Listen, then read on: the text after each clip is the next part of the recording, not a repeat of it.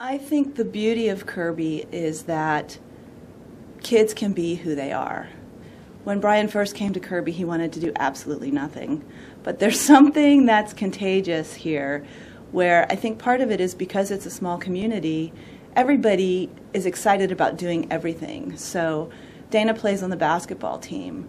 She's been able to play now all the way through middle school and into high school. She loves it. She's had great coaching, and she's been able to play, which is really important to her. Same thing with student council. Brian started out as a class rep.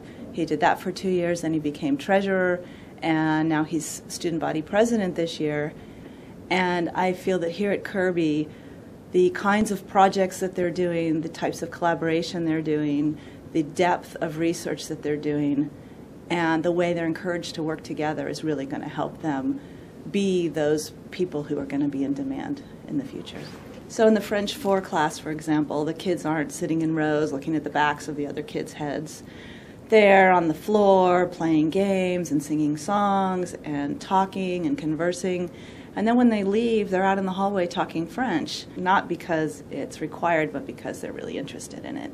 And there's that sense of joy and love of learning that really hits home with everything that they do here. So he did an independent study last year involving music and physics and technology.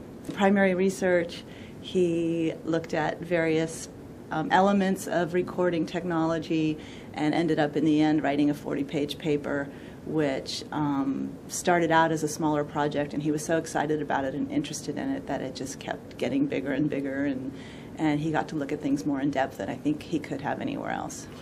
So I asked Brian to describe Kirby in just one phrase, and without hesitation he said, love of learning. He's really excited about going to Oberlin next year. He applied early decision and was accepted. He's going to be playing on the baseball team. They have an audio engineering lab, and he's going to be doing some work there. He's really excited about the opportunities in music, which also builds on what he's learned here at Kirby. And he's going to get ready for some cold, windy winters.